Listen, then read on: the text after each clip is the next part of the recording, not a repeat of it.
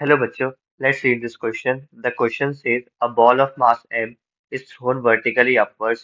Another ball of mass 2m is thrown at an angle of theta with the vertical. Both of them stay in the air for the same time. What is the ratio of the height attained by the two balls? In this question, the key concept is projectile motion. Projectile motion में a body is thrown near the Earth's surface with a velocity v at an angle theta such that कि वो particle एक curved path travel करेगा और a parabola. इस velocity के दो component होंगे along horizontal direction as v cos theta and along vertical direction as v sin theta. Vertical direction में there is always a downward force acting on it due to gravity.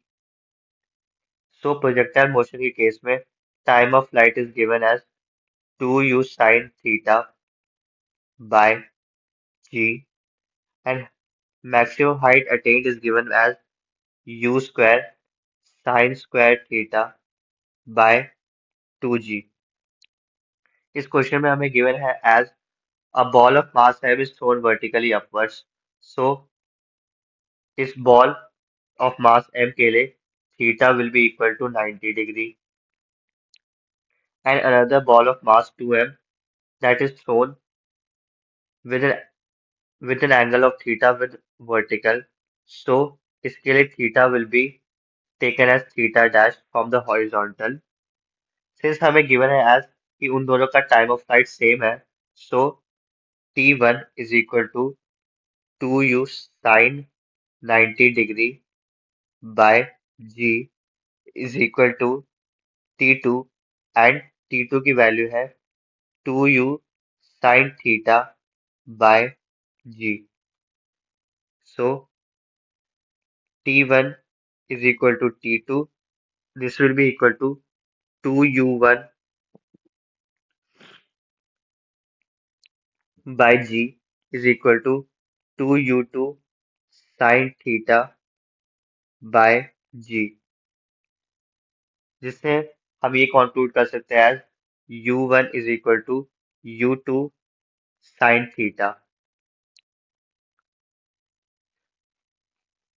For particle 1, the maximum height h is given as u square sin square 90 degree की value होती है 1. So height is equal to u square by g, u square by 2g for height 1, and for particle 2, height 2 is equal to u square u2 का whole square sin square theta और phi by 2g.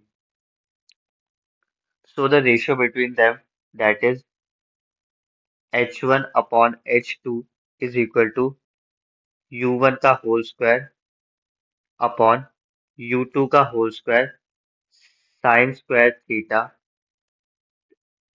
From the equation number 1, u1 is equal to u2 sin theta. So u1 का whole square will be equal to u2 sin square theta का whole square. So इसको हम लिख सकते हैं as u2 whole square sin square theta upon u2 whole square sin square theta. So we can cancel out each other.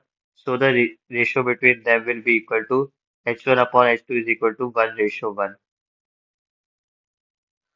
So the ratio of the height attained by the two balls is 1:1. Hope you understood this well. Best of luck.